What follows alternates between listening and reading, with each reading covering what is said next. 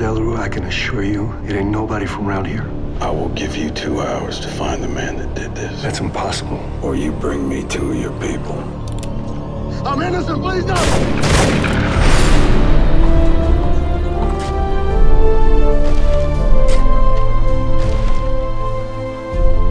Let him rest in peace, Princess. I will take care of you now. And we could use people like you if we're ever gonna face that murder. Aren't you 2 soldiers back where you came from? I need a revolver, a holster, and some ammunition for my Winchester. Did you ever fight in the war? I did. Who was the enemy? Germans. You have my respect.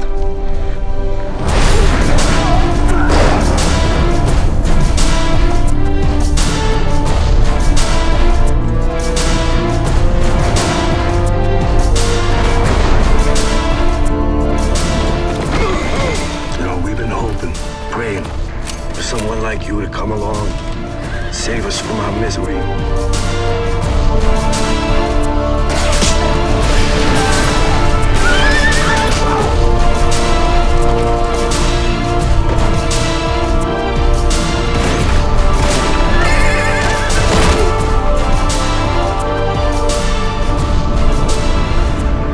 I underestimated you, soldier. That ain't gonna happen again.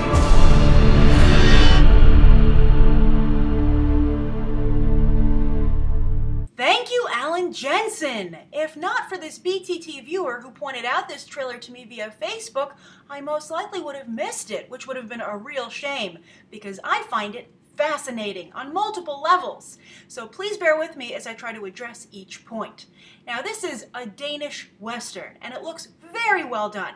It looks like it can compete with not just your standard Hollywood film, but top Hollywood films in terms of cinematography, the writing, the acting. It looks very good, and I think it really speaks to the growing competitiveness of the foreign film industry. And it makes me wonder just how much longer Hollywood can keep their foreign competition at bay. For instance, this film does not have a US release date, and you know that if it does acquire one, it's only going to be a limited release in the specialty market.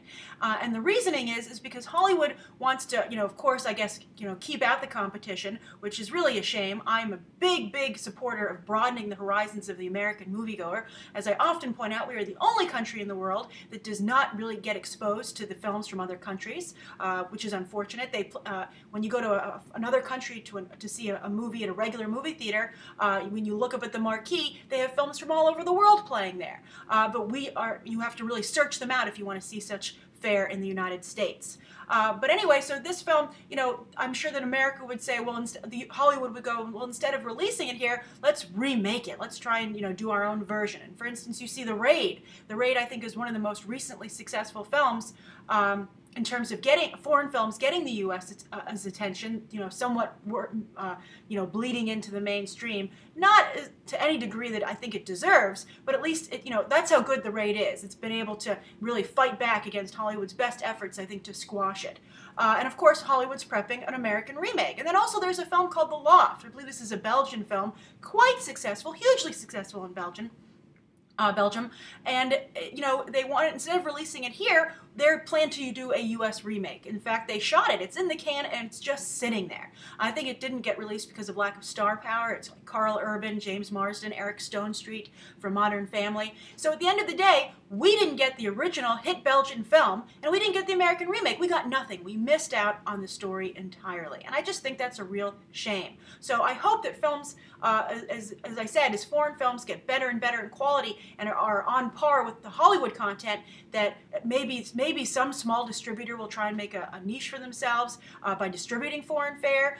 Maybe some theater company will take it upon themselves to distribute this to a more broader audience. I just hope that something breaks so that we can have an open industry here, and, that we can be just like the rest of the world. I think we're missing out. I think that's the bottom line. We're missing out on some great content, and anyone who's seen The Raid 2 can back that up, because that's a phenomenal film. And if you haven't seen The Raid 2, go see it.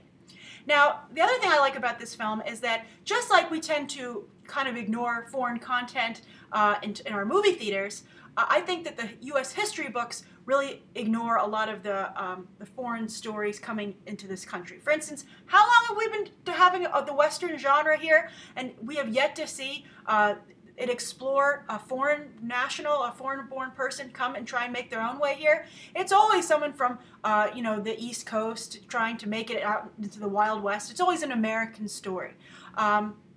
They never really address Europeans coming here. So I think that's a wonderful approach, a wonderful angle, and it's a true story. And, so I'm frustrated that, having studied American history, have been a fan of American history, this is something that's just not widely known. And it's frustrating, as I said, I guess I'm just frustrated that we're just so close-minded in terms of our entertainment and our history that we're not getting the true picture. And I think that's one of the great things about the internet age, that the filters have been removed. And so we can, in many ways, we're finding out the truth about things. And so that's why I think a film like this is great. I would love, love, love to see the American West from the perspective of a European who came here also for a better life. I think that's phenomenal. So I really like that aspect of the film a lot. Now, the other thing that I think is very interesting here is that I said this is a Danish Western, and it also reminds me of the Japanese current remake of Unforgiven with Ken Watanabe. Now, that still takes place in Japan. They kind of swapped out cowboys for samurais, I believe. But this is a true Western. It takes place in the American West. And it's fascinating to see these countries, Denmark and now Japan, tackle the Western genre, which, by the way, Americans aren't really interested in right now. The Westerns, Hollywood Westerns just have not been able to perform at the box office, and they're making increasingly less of them as a result. I think perhaps one of the biggest Western that came out recently was 3:10 to Yuma, and that was a while ago at this point. That's the James Mangold film with Russell Crowe and Christian Bale and Ben Foster. It's a phenomenal film, really well done.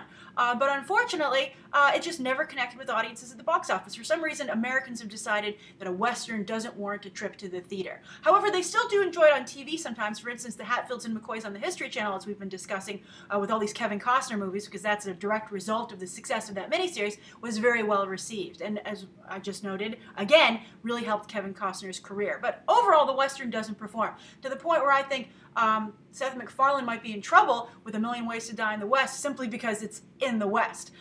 Americans just have rejected this genre for now. It still has a cult fan base, but it's just not a popular genre. So I'd be curious, maybe it plays better overseas, but I think it's fascinating to see such an American genre be tackled by other countries. And I'm very curious to see what they do with it. So this looks like a good film. I wish the trailer played up the foreign angle a little bit. It does at the beginning. And by the way, good thing his wife died so he could romance that hooker. That's the vibe that I was getting. I was like, what? But I like Mads Mikkelsen a lot. I think Jeffrey Dean Morgan, he's a television actor, but he looks like he's doing a good job. I'm a big fan of Eva Green. I think she's getting more and more fans by the day. Good for her. And it's a very well cast film because it has an international appeal. Mads Mikkelsen, Eva Green. She's actually a French actress, but she's very well integrated into Hollywood at this point, and her star is rising, so it's good that she's in there. And then you have Jeffrey Dean Morgan, who is familiar to U.S. audiences. And the film just looks really well done. So I'm really rooting for it, and I love this unique angle to the Western, a true angle, and something that we never explore, which is frustrating. So what do you guys think? Are you as in favor of broadening our horizons, both in terms of movie-going and history as I am? Or do you feel the Western, or is it not enough to re-energize your interest in the Western? Are you someone who's lost interest in it? Maybe you were never interested in it, or do you not understand why people don't enjoy Westerns anymore? Write your thoughts down below. And also for the, of course, a lot of people watch these videos who do not live in the United States. Are Westerns still popular where you live? And what do you think of the competitiveness of the foreign film industry? Do you think it's increasing? And how do you like being able to sample movies from all over the world when you go to the movies? Do you feel that we are indeed missing out over here? So thank you very much for tuning into my trailer review. I hope you enjoyed it, and you can check out some more episodes right now.